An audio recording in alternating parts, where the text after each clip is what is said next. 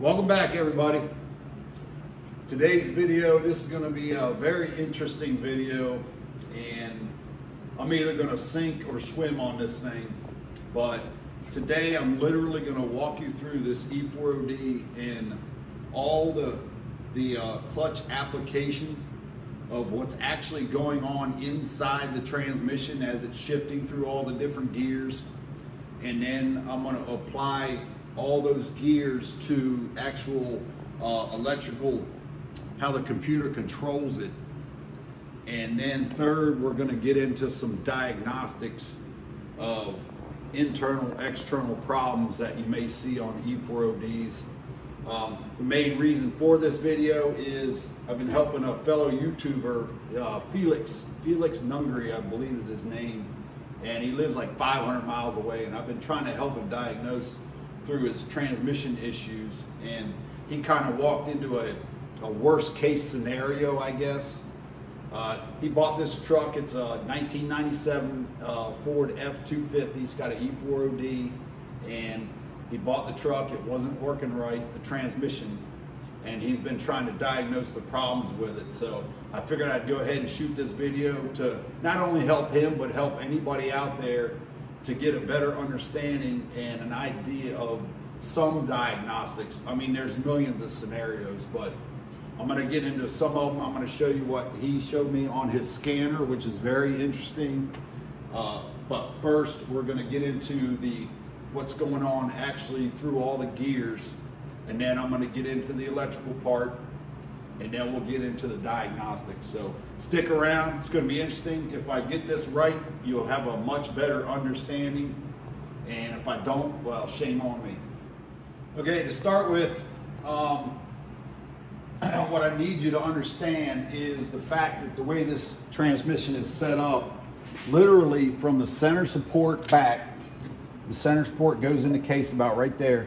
From the center support back is literally just a 3-speed direct drive transmission, and all they did, and it's very close to a C6, and then all they did was design a bigger case and add overdrive to the 3-speed transmission. But first, what we're going to do is not even worry about the overdrive section. We're just going to worry about first, second, and third gear in the back half of this. And I have this set up here. This is the way it goes in the trans. And this is the entire rear 3-speed part of the gear train. And if you think about this, and this is the way to simplify it, the only thing the clutch packs are in the transmission to do, well, you got the forward clutch, the second gear clutch, intermediate clutch, and then your direct clutch. All those clutches are doing, and you have your low reverse, which I'm going to talk about them all. But all they're doing is controlling what is going on with this gear train. So to start with, we'll just start with first gear. You put the transmission down into overdrive range, D range. Whenever you're having a transmission problem, this is a clutch application chart. And I'm going to leave the shift solenoids out of it, the electrical part, and we're just going to deal with the mechanical part of this. But you put it in D range, first gear. The only clutch that comes on is your forward clutch. And that clutch, the only thing that clutch controls is this forward ring gear. The forward clutch comes on, applies, and it's holding on to this ring gear, which in turn is part of this gear train. So you got your forward clutch on, and there is a sprag on. There's no bands on. The overdrive sprag, which we're not going to worry about. I'll talk about it in a minute, but your low sprag, and that's back here. Your low roller clutch. This is basically that race right here, and that is bolted to the case. And I have it kind of bolted to the case here, if you will. So when you take off in first gear, that's all that's on. The low roller clutch is holding, and your forward clutch is driving this front ring gear. That's all that's happening. And first gear ratio is 272 to 1, meaning your input, your engine basically, turns 2.72 turns for every 1 turn of the output shaft or your drive shaft. So if we were to do that, spin this, watch, we got white lines here. I'm gonna spin this 1 turn and look where your white line is coming out. Now that's 1 full turn of your engine, and you're about 1/3 of the way here. Now this is first gear. That's 2 full engine revolutions, and we're about 2/3 over here of 1 revolution, and 2.72. This is coming up around. Now that just went 1 full turn, and this is basically 2 3/4. That's your first gear. That's why it's easier for when a transmission takes off in first. That's why your engine revs up and you're moving slow, and then it hits second gear. So that's first gear.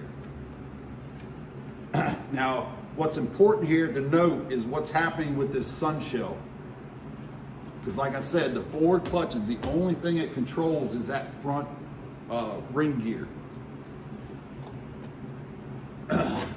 For second gear, you have your direct drum. And all this direct drum does is control the action of this sun gear. Now, if you noticed in first gear, look at the direction. This thing is turning that way.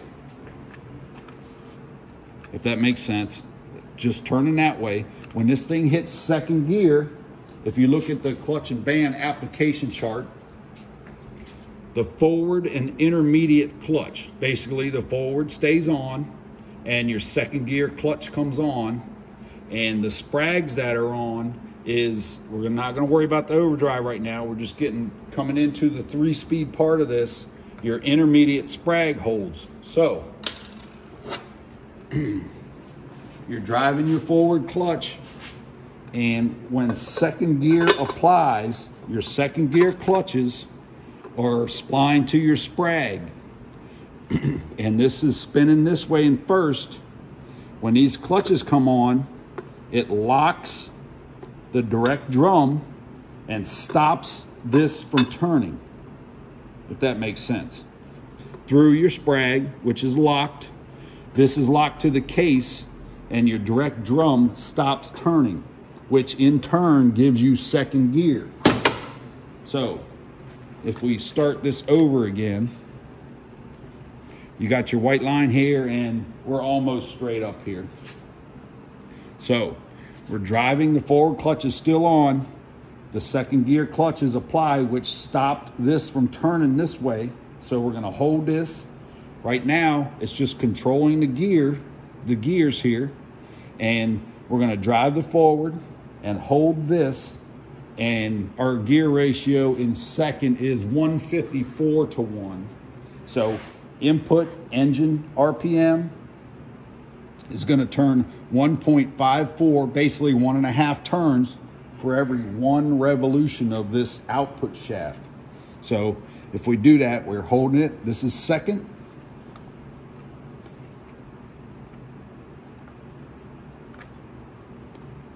That's 1. And basically our white line is down at the bottom. It's turned about 1/2 turn, a little more than 1/2. 1.1 turns now on your forward, and your output shaft turned once. So in first gear, this turned 2.74. When it hit second, all it did was control that, keep that from turning, still driving your forward. It changed your gear ratio, input to output, 1.54 in second. Now that's second gear. You go up to whatever, 30 mile an hour, and it does a 2-3 shift, third gear. Basically, third gear is, you got your forward The second gear clutch stays on. I'm going to explain that here in 1 second. To get third gear, you need your forward and direct clutch to come on. So what happens is you're still controlling this sun shell. There's clutches inside your direct clutch, okay? And that is splined right to your forward drum, right in there. So your forwards are still on through first and second. Your forwards stay on, they're still driving. And then your direct clutch inside here splines to your forward, which in turn, all it does, instead of keeping this locked, it drives them both at the same speed, which in turn gives you, that's third gear direct drive, the input spinning one and the output is spinning one. Direct gear, that's the whole point of that term, direct. Input and output are spinning the same. There's no gear ratio going on, it's 1 to 1. So that's your 3-speed part of your E4OD in the rear half of the transmission. Now, what's important to note here, and Felix, I'm gonna get into it here shortly, but when this direct drum, if you think about it, it was spinning this way and your second gear clutches were on, it locked. Now, when this thing hits third, the direct clutch is inside here, splined to this, and no longer is it holding it or trying to spin that way, it's spinning this way. So you're getting your 1 to 1 ratio, but your second clutch is still on. And like I said, Felix, I'm gonna explain this in a minute as far as what your bind up is going on. But the biggest thing to understand here is that your second clutch did not come off. It's just your direct clutch came on and started driving this, and now your sprag is freewheeling. Even though your second gear clutches are on, it's not holding because of that sprag is freewheeling. Now that's what's important to note when we get into manually shifting. So that's basically third gear. Okay, now moving on to the overdrive shift basically. We're in third gear, we're direct drive 1 to 1 in the back half.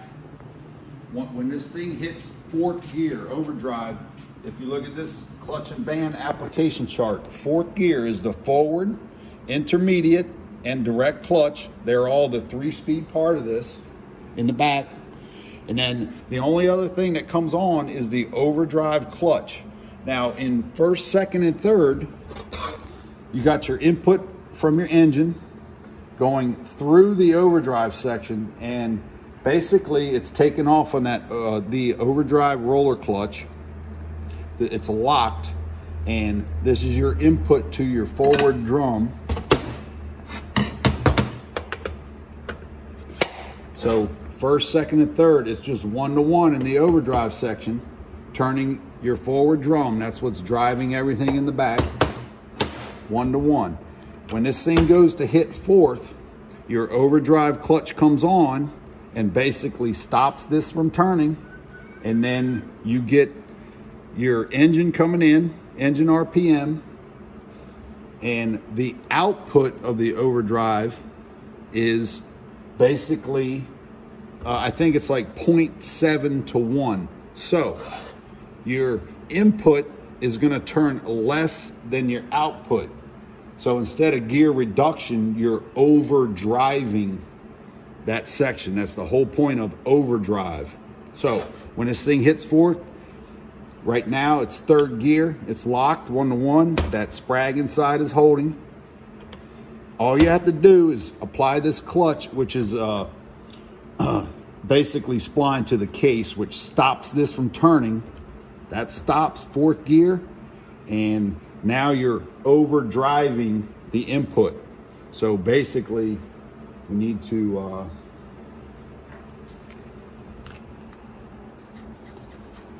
do our marks here. So The engine is driving, and you'll see that this is spinning faster than this. So you're overdriving the direct drive part of it. So we're gonna go one turn here of the engine, and see we've already went past one turn here, but we haven't got up to one turn here. So that's one turn on your engine, and you're basically overdriving the direct drive part, the 1-to-1, by 1 and a little over a quarter overdrive. So that's basically fourth gear. Okay, now that we went through, if you're still with me, we went through first, second, third, and fourth gears. Now this is pretty cool how they get reversed. And if you look at this close, to get reverse, you basically need your direct clutch, which is inside your direct drum, which all it's controlling is the driving of this sun shell. Now, if all we did was drive this sun shell, you notice the output shaft isn't spinning, and your low drum is spinning clockwise. It's overrunning that roller clutch in the back. So to get reverse, you have to have your direct clutch, which also comes on your 2-3 shift. It's on in third. Your direct clutch comes on and drives this sun shell. Now, if you notice, look at that's why the forward clutch has to be off, because the forward clutch has to spin. So basically you're driving your sun shell with the direct clutch, third gear, third in reverse. Your forward clutch is not on, that way it's able to turn backwards. Now also, to get reverse, your low reverse clutch has to come on. This is your low reverse clutch, and that is splined to this low drum. Now in first gear, that was being held because it was trying to spin backwards in first by the roller clutch. This is why you have to have the low reverse clutch on in reverse, because if you drive this, all it's going to do is spin that clockwise, overrun the roller clutch. But if you have your low reverse clutch come on, it holds this from turning, because these are splined to the case. So you're holding this with your low reverse clutch and driving the sun shell, and look at the output shaft, you can see that it's spinning backwards. But if you didn't have that clutch on, all it would do was freewheel. So to get reverse, pretty simple. Direct clutch comes on and your low reverse clutch comes on, and it changes the direction in your planetaries. Next, we're going to talk about the manual first and second, because this is where it gets important, Felix, in the problems that you were having and the bind-ups that are going on. So next we're going to do first and second. Okay, now that we have all the forward gears and reverse taken care of, now we're going to get into manually shifting. And when you put the shifter all the way down into manual low, there's there's one reason for having manual gears, and the main reason is for engine braking. And best way to explain engine braking is when you're in automatic, say overdrive position, and you speed up in first and you let off the gas, it kind of feels like you're coasting. To get engine braking, basically you pull it down into manual low, and basically you take off, and when you let off the gas, it feels like the car kind of is pulling back. And what happens is, in automatic first, if you come look at this, you take off in first, your low sprag is holding, you're hitting the gas. When you let off the gas, the output shaft, or the wheels, this is connected to the wheels, is actually driving when you let off the gas, because the engine is trying to idle down and this is still trying to drive. And what you get is, in first gear, overdrive position, the overrun clutch. That's why it feels like it's coasting. But in manual low, those low reverse clutches come on. Remember, this was on in reverse also, but the whole point of it coming on in manual low is you get this held when you in manual first and you let off the gas. If this is being held, you'll get that engine braking. That's what you feel when the car tries to slow itself down. Instead of coasting, this is being held, and you get the engine braking effect of this being held, if that makes sense. Now, in second gear, you basically have your direct drum. In second gear, if you remember, you're basically holding this and your clutch is on.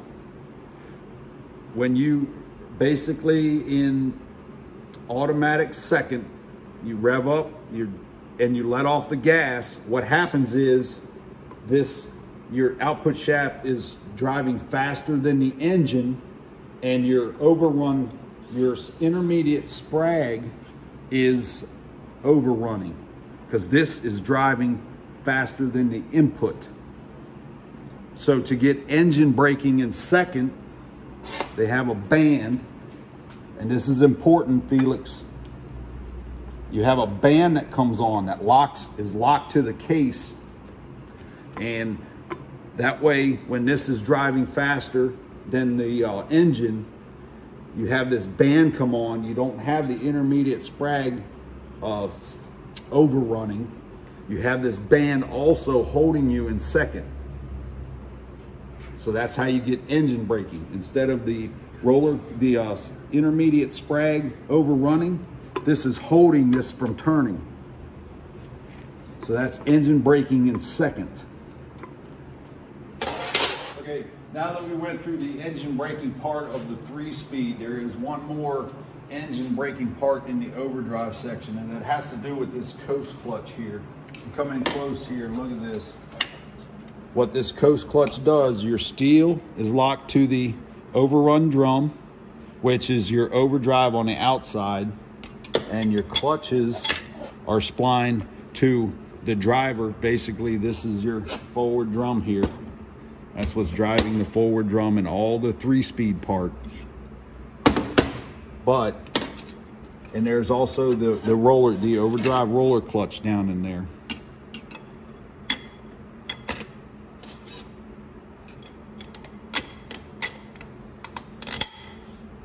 So you have your input shaft coming from your torque converter, going through the whole overdrive section, and in third gear it's spinning 1-to-1. Fourth gear, the sprag is overrunning. You can hear it in there, and this is being held in fourth, and you're overdriving. When you let off in first, second, or third in manual gears, the purpose of this coast clutch is to lock these two together. You can't get any kind of overdrive. It's 1-to-1. With these locked together, when your output shaft or drive shaft is driving harder than your engine, if this isn't locked, you'll get a coast situation. Now with that locked together, you get engine braking because these two are locked, and your engine is being forced to slow you down as opposed to the sprag overrunning. So that's the overdrive section and the input overdrive roller clutch, basically. Okay, Felix, this is mainly for you, but anybody out there that may be having this particular problem, the main problem that he was having was he puts it down in overdrive, and even though the computer says he's taken off in first gear, as far as the shift solenoids go, in the overdrive position, he said it felt like it was taken off in a higher gear. And from what he's explaining to me, it's like trying to take off in fourth gear. It's trying to be in third and overdriving in the engine. It's lugging really bad. If it was taken off in third gear, it would take off easier. If it was taken off in second gear, even easier. And then first gear obviously is the easiest. But you can kind of feel how hard the engine is lugging to get a feel of what gear you're taking off in. But for theory's sake, it appears that your transmission is taking off in fourth in the overdrive position. Now, when you pull it, when he pulls it down into any manual gear, manual first or second, it's binding up and it will not move. Now, theoretically, in overdrive position, it can be in fourth and there won't be any binding up. It'll just be very sluggish to take off and get up to whatever mile an hour. But in manual gears, if it's taking off in fourth, what my theory is, Felix, is say you put it down into manual first. In fourth gear, if you look at this, with this direct drive, you got third gear and fourth gear is overdriving. In the overdrive position, the overrun sprag is holding, but in manual gears, say it's taken off in fourth, in manual first, hydraulically, it's applying this low reverse clutch, and this in fourth gear, it has to be spinning, but with that low reverse clutch on, it's binding the transmission. And same scenario in manual second. If you remember, in regular overdrive position, your second gear clutch is still on. It's just overrunning the sprag. But in manual second, your band is coming on also, which is locked to your case. So, which is also causing your binding in manual second. So you have your bind up in manual first because that clutch is on. In manual second, your band is coming on. Hydraulically, it's being controlled. And that is also causing the bind up because in fourth gear, this whole thing needs to be spinning. And it can't in manual first or second, if that makes sense. Okay, moving on. Now that we have basically what goes on mechanically inside the transmission, this is how the computer controls this transmission. And this really isn't that complicated. You got your solenoid pack. You only have 5 solenoids in here. Your EPC solenoid, electronic pressure controlled. All that does is control the line pressure, rising and falling. So let's just eliminate that for now. And then there's only 4 other solenoids. You have 2 shift solenoids, a coast clutch solenoid. So this coast clutch has its own solenoid, and then the torque converter clutch, which let's eliminate that for now. All we're worried about really at the moment are those 3, and then we're going to narrow it down. We have shift solenoid A and shift solenoid B. And those 2, that's all it is those 2 solenoids controlling 4 different gears. And how it works is, if you look at this clutch application and solenoid chart, in first gear, you're in overdrive range. First gear, your solenoid A is on and your shift solenoid B is off. When it hits second, all the computer does is turn on solenoid B. A is already on. So to hit second gear, all the computer does is ground the control, the solenoid itself, turns that on, and it moves the 1-2 shift valve, and you get second gear. For third gear, your shift solenoid B stays on, and your shift solenoid A, all the computer does is cut the ground to shift solenoid A, and that gives you third. That moves your 2-3 shift valve in your valve body. And then in fourth, both shift solenoids turn off. So first gear, A is on. Second gear, both A and B are on. Third gear, B is the only one on. A gets shut off.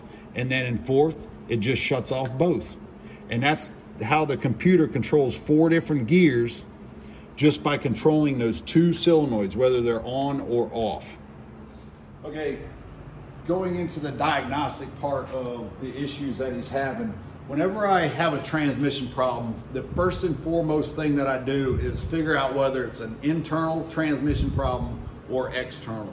Because otherwise, you're just either throwing parts at it or pulling your hair out trying to figure out what's going on.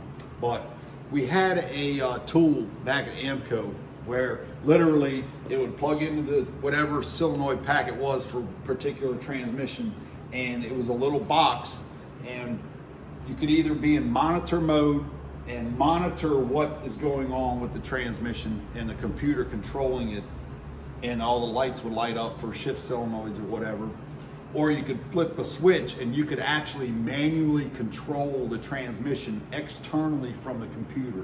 That way you can figure out whether it's internal or external.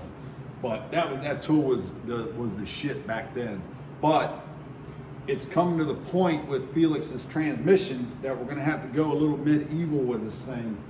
And what's going on here is, if you think about it, coming in to your number one wire, vehicle power in for all the shift solenoids. So you have power coming in to your number one, and that's connecting all your shift solenoids. So you turn the key on, you got power to all the solenoids. And the computer just controls the ground to each one of these solenoids. Now, what I suggested to Felix to do is, that's why I keep always suggesting to make sure that you have power coming in here no matter what you're doing.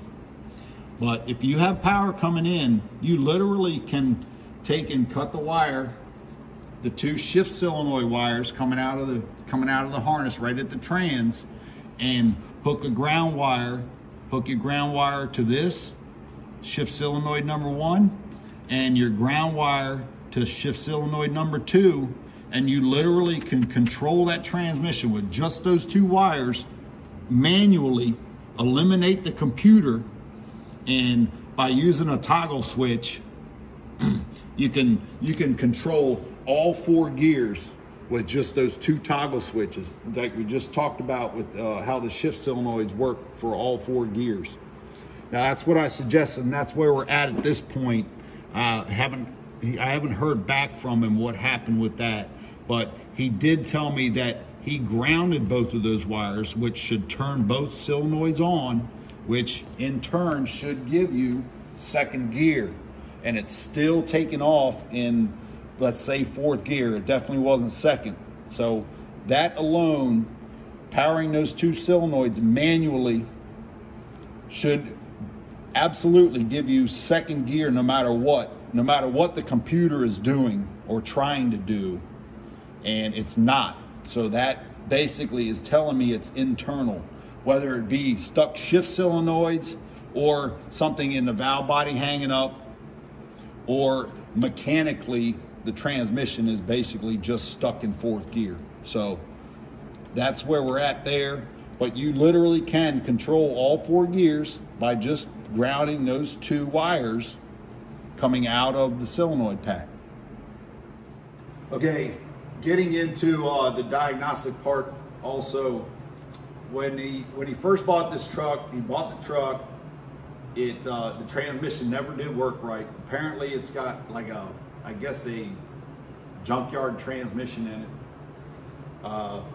So he never knew what was going on before, when it was working properly as opposed to not working properly. But worst case scenario basically.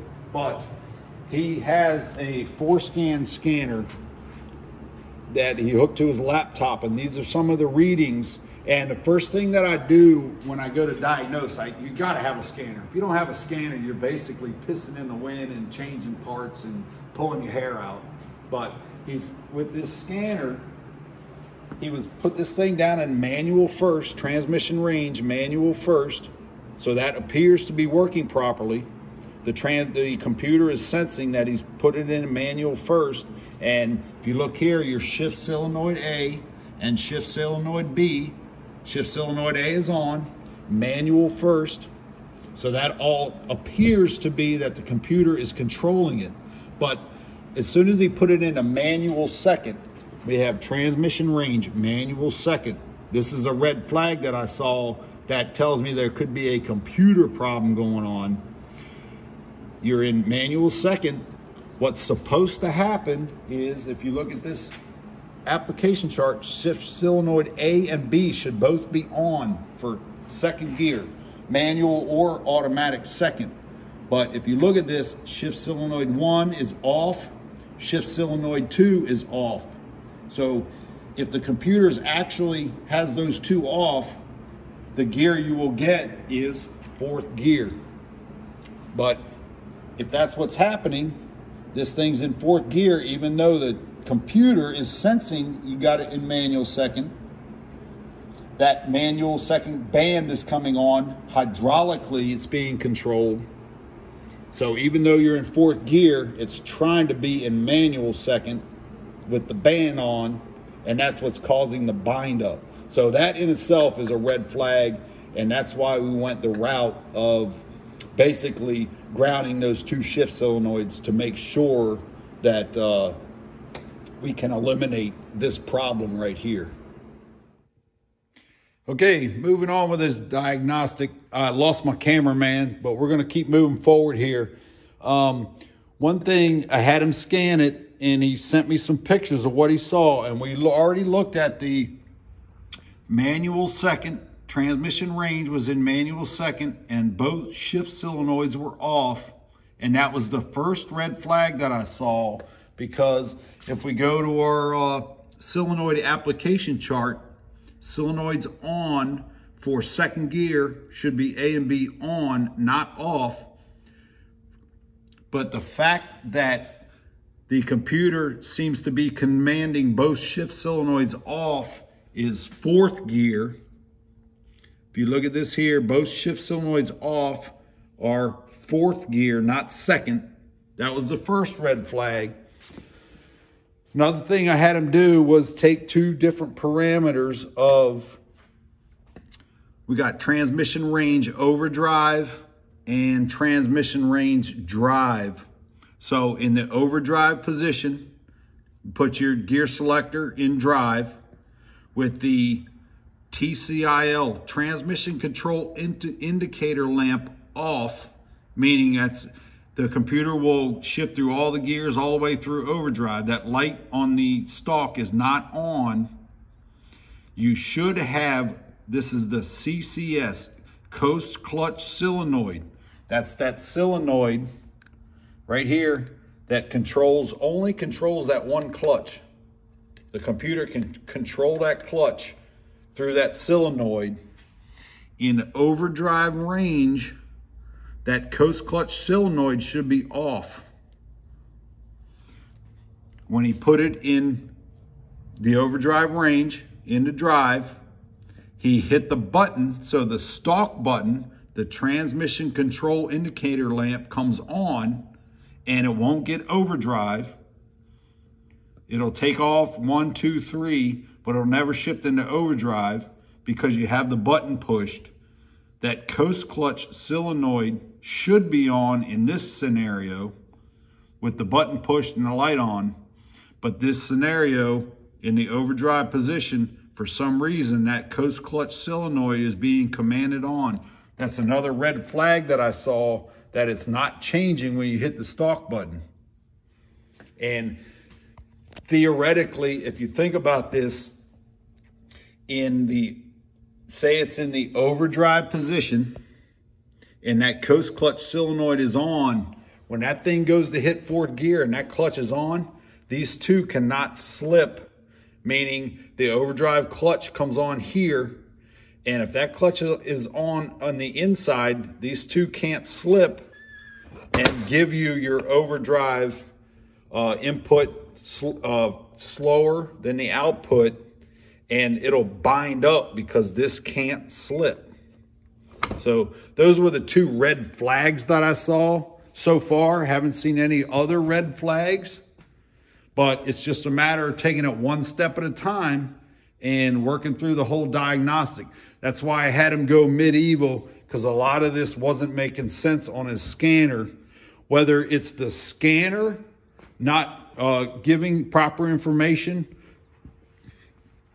or whether that's actually what's happening, we went ahead and went medieval with the electrical part and did this, and just grounding those two solenoids, you should be able to control the trans no matter what the computer itself is trying to do. All right, we're gonna go ahead and end this video at this point. I lost my cameraman, and you can see at the end there, I had to do it myself, and it's a lot more difficult to explain stuff and hold the camera and do all that. So we're gonna end it here. I hope you guys got something out of this and you're not more confused than when you started the video, kind of thing. Felix, let me know. We'll work through the problem. Bottom line is, most important thing that I've ever found is internal, external problem. You gotta separate the two, whether it's computer, electrical, externally to the trans, or whether you got an internal trans, which you can still have electrical problems inside the trans with your solenoid pack, but that is internal. And going medieval and grounding those two shift solenoids, you totally should be able to control the inside of an E4OD just by those two wires. And if you want to go farther, the coast clutch solenoid, 3 wires. Otherwise, it's that imperative to figure out internal, external. At this point, it seems like he has internal and external problems, but until the transmission is able to work right, you got to deal with the internal stuff. So we're going to end it here. If you want me to do another video, I might do a part 2 to this. If this video actually has been worth making. It's all about what you guys want to see, and whether this video was worth making or not, let me know. We'll talk about this. I can go way more in depth with this. We just went through a couple scenarios of the million that can actually be going on inside your E4OD, but you have to narrow it down one step at a time. That's what it takes. And thank you guys for watching. We'll talk to you soon. Rick, we are in the middle of your rebuild. I chose to use your trans as a guinea pig here and show this video today. We may do a part 2, but we're halfway through the rebuild. Everything's looking good. As you can see, all these parts, everything's coming together. And we are doing the build video, but I figured I'd shoot this one first, and we're just gonna go from there and keep on getting it. So thanks for watching. Take care. Like and subscribe if you like what you see. If you don't like what you see, just do a thumbs down and tell me about it, because I want to hear anything you got to say, good or bad. Let me know. We'll talk to you later, and see you soon.